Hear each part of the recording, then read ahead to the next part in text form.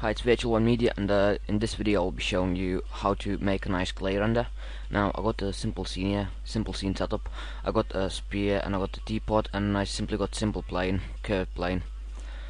So let's see how we can make a nice render. Cause if I will make a render now, here's what I get, and it doesn't look realistic. It doesn't look nothing. It just look bad. So as you can see, all the colors are everything is just unrealistic. And in order to get a nice render, I'm gonna begin with a scanline render. So go to Create tab, click on Light, select Skylight, and just add Skylight anywhere in your scene. Now you wanna go to Properties of that skylight. You wanna select Cast Shadows, and for sake of the rendering, I'm gonna select that to 10. And just go to Rendering tab, Render. 64 by 480, that's fine. And I'm just gonna render out the scene and see what difference it's gonna make, and gonna come back after it's finished. Okay, so this is what we got, and as you can see, we got that color back. We got nice shadows underneath, and it's nice color as well. You can see a little bit of noise, but that's the only reason, because I actually selected raise per sample at 10. If you increase that, it's gonna increase your rendering time dramatically, so be careful. But yeah, this is tutorial on ray trace, and now let's jump over to Mental Ray.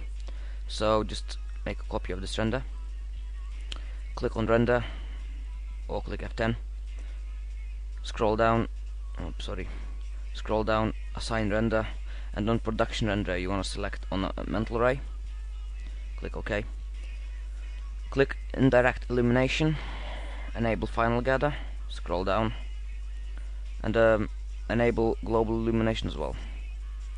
So on a final render we're going to select this medium, and just see how that looks.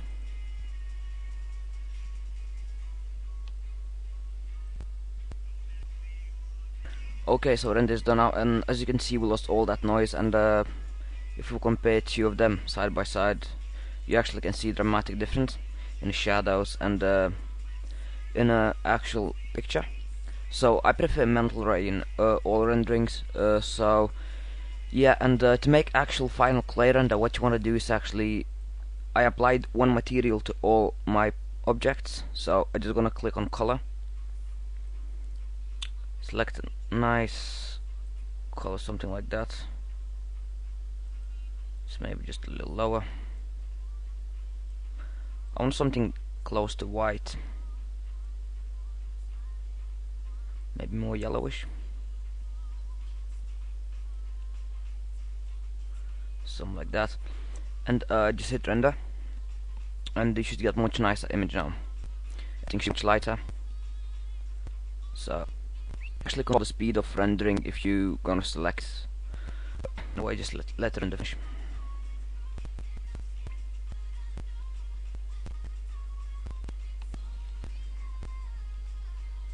And yeah, as you can see, it looks much better, much lighter, and all the shadows look better. So anyway, if you want to increase your render time, hit on render, and as you can see, indirect illumination on the preset, select draft.